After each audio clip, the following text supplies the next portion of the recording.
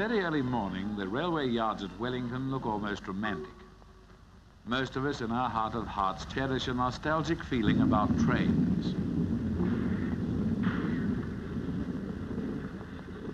But let's come in a little closer, among the grit and noise and smoke, and meet some of the people who work on the railways.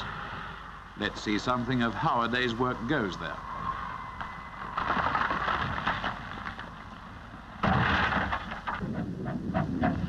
By sunrise, many of these people have been working all night and soon will go home for breakfast.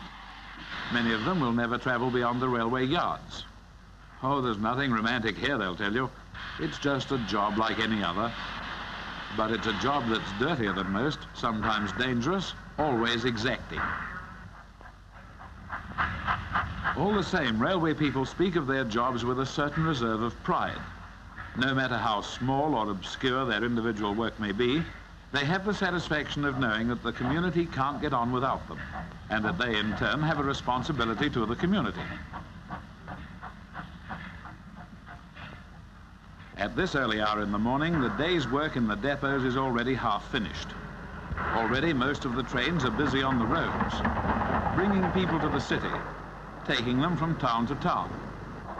In some senses, each railway worker has a part in every train that runs. The express which left Auckland 12 hours ago is their train, their responsibility, even though they work in Wellington.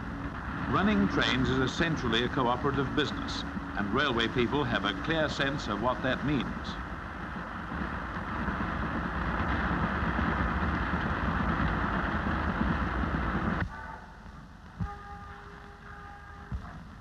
In the goods depots, the day's work takes a different tempo. It's broad daylight here before the loading begins. Thousands of wagons a year, millions of tons of goods. Statistics and figures don't mean much in terms of sheer physical labor and practical knowledge. The goods they handle are a reflection of the country's wealth, and in that sense, these men have a link with the life on the land. Even sale day is a special day for them as well as for the farmers. Like the proverbial housewife, their work is never done. There's always a fresh trainload to deal with, a continual and unending flow of goods.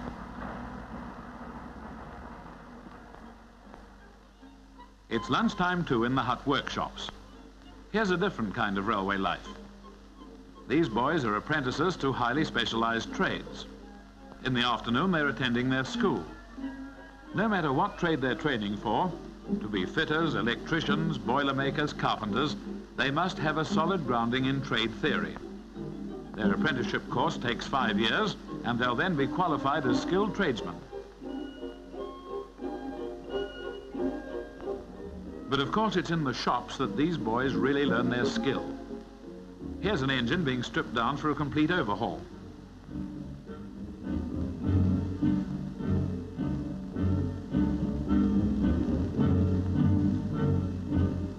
Each part goes off to the gang which specializes in its repair. Finally, the stripped engine is swung down the shop to the assembly gang. And here's a newly overhauled engine coming out of the shops, bright and shining for another 80 or 90,000 miles of service.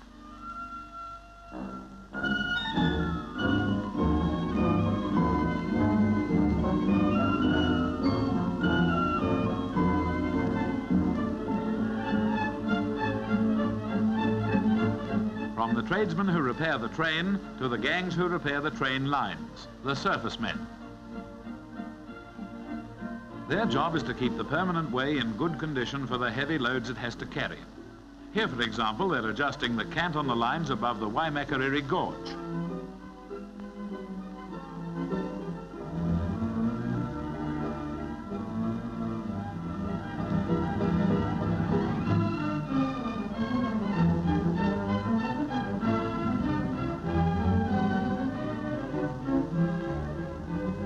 Of all the people who work on the railways, the surface men have the loneliest lives.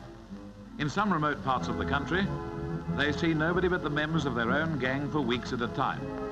Their only chance of social life is the visit to another railway community, perhaps 20 or 30 miles away.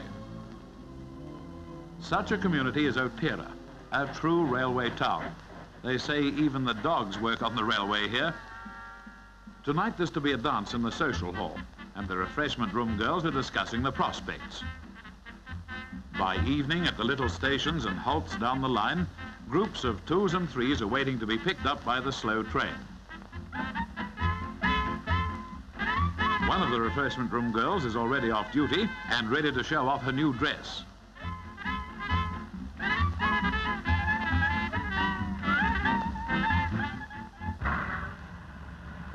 Social functions of this kind go on wherever railway people live. Because of the difficult hours they work, because they're often moved from one locality to another, because these localities are so often isolated, they have to depend very much on the company of their fellow railway workers for their social life. And a very good life they make it.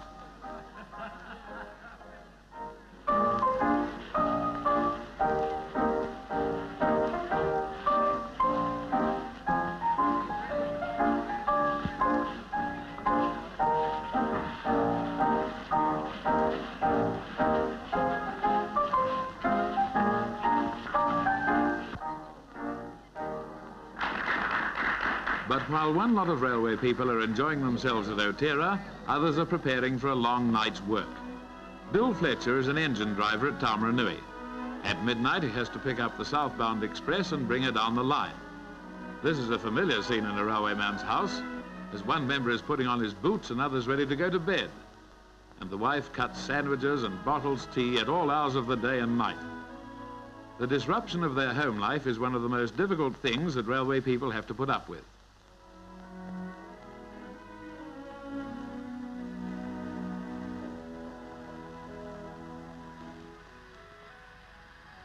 Engines are changed on the express at Taumarunui, so there's a good deal of preparation necessary before the train pulls out.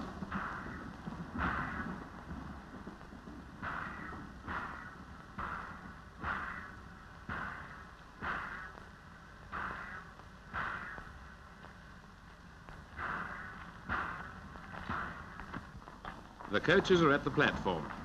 To the passengers, a train journey is an upheaval, an interlude in their normal lives. They scramble for their cups of tea and sandwiches and copies of the evening paper, while the porters and pillow sellers and bookseller girls look after their comfort. Very good. Just leave them, we've got to keep going now. So happy? Oh, good. And again. All seats happy? Open Wellington Express. Carry on, please.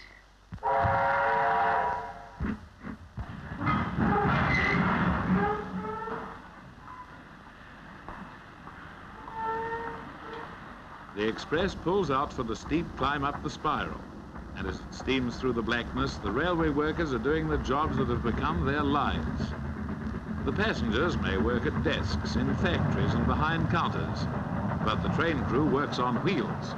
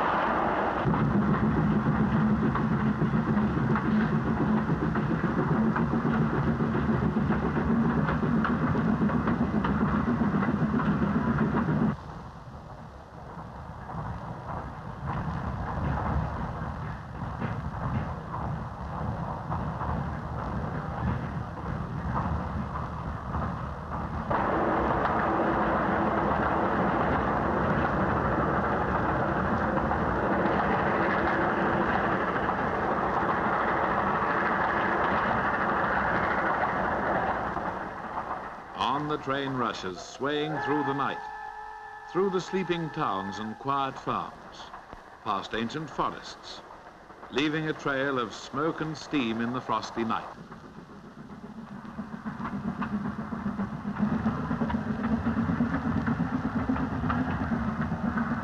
It races through the King Country, through the Waimarino and the Manawatu, across the sleeping countryside to dawn in the cities.